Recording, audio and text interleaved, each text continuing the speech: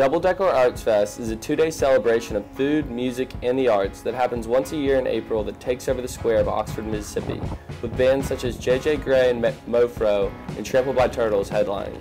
This year was the 20th anniversary, and it started in '96 with the Oxford Tourism Council, and Robin Tannehill was the director then. You know, they just wanted to create a festival that celebrated everything that Oxford has really become known for, and that's the arts, food, and music. And so they started the festival with the bed of a pickup truck serving as a stage and a handful of local vendors. And so it's grown tremendously from 20 years ago. And I think that probably those people that started it and Robin couldn't be more pleased by kind of the progression the festival has taken over the last 20 years.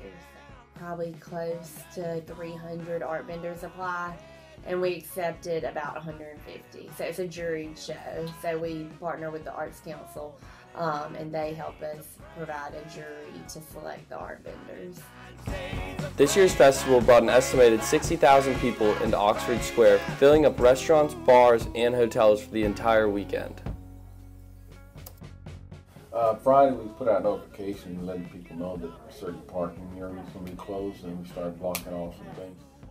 Friday morning, you also, if you've been in the area, we started having stage construction going up. So I actually had some areas that got quartered off Friday, and then the remainder of it was done during the early morning Saturday.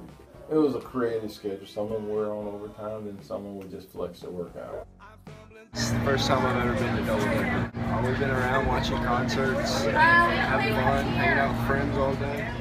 It was awesome to see J.J. Grey. That's one of my favorite bands. I think they're really good.